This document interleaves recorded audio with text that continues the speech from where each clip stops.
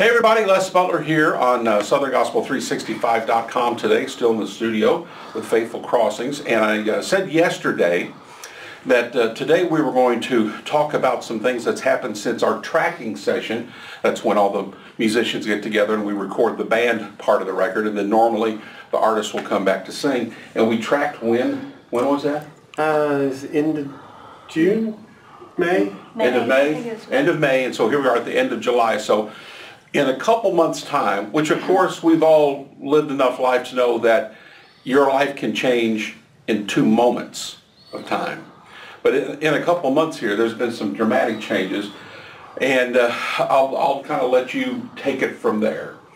When you were here, we were tracking, you know, everybody's healthy, all is well, and then all of a sudden, I started having some eye trouble, and I thought the worst case scenario in my head was some eye surgery, and I went to the hospital and had it checked out and found out I didn't need surgery, but that I did have multiple sclerosis. So through that process we found out that I have multiple sclerosis, and so that's been kind of a life-shaking event, and kind of makes you step back and think a little bit about what the future holds and what God's got planned. And so we've been just trying to wrap our heads around that and trying to pray and seek what God is leading us to, and why He's put us on this path. We don't know yet. We don't know where the path is going to lead us, and we're just taking it one step at a time, and knowing that God has got it all under control, and He's got a plan, and He knows what He's doing.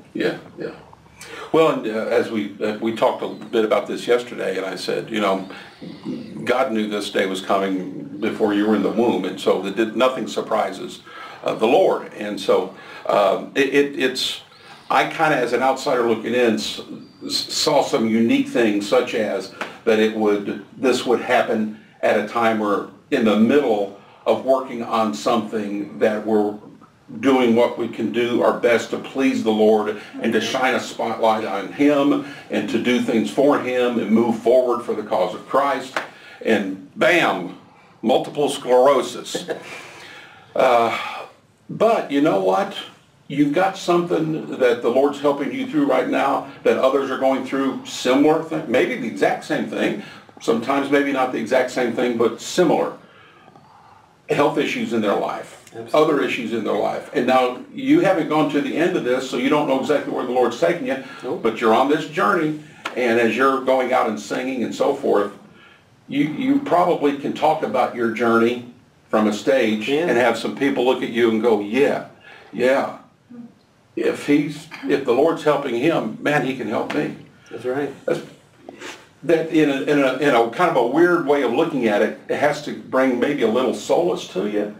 Some purpose, some extra purpose. It does. You know, knowing that God has our lives planned out.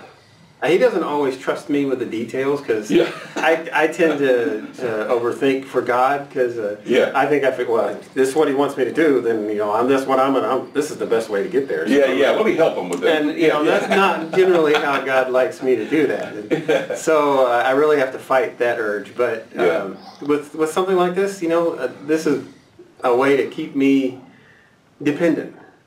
And that's something that I really, really need and covet in my walk with God. I'm with you. Is dependency on Him daily. And early on, when I first got diagnosed, I put out a Facebook post and I said, you know, however many days I have left, I will live every day to serve Him. There we go.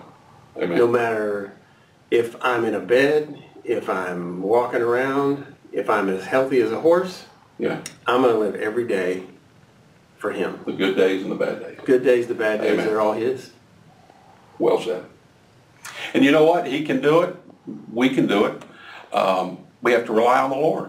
There's the old gospel song that comes to mind right now that I think fits. Lord, I can't even walk without you holding my hand. And that's true.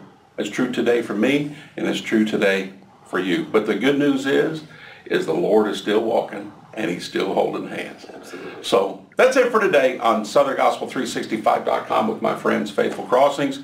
Hope it was a blessing to you today.